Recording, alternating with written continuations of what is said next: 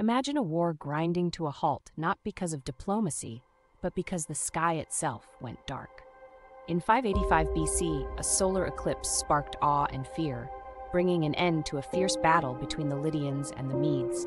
As the sun vanished and day turned to night, soldiers on both sides dropped their weapons, struck by the cosmic spectacle above. This wasn't just any celestial event. It was accurately predicted by the Greek philosopher Thales of Miletus, marking one of the earliest instances of science influencing human affairs.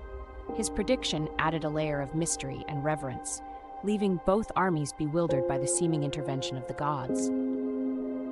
In the grip of this unplanned truce, the warring factions reevaluated their priorities, leading to a peace treaty that reshaped the political landscape of the region.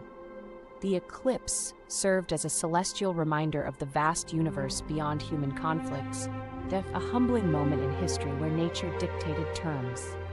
Such an event highlights the profound impact celestial phenomena have had on human civilization, reminding us of the power and unpredictability of the universe. It's a testament to how, even in ancient times, the heavens could command human attention and alter the course of history.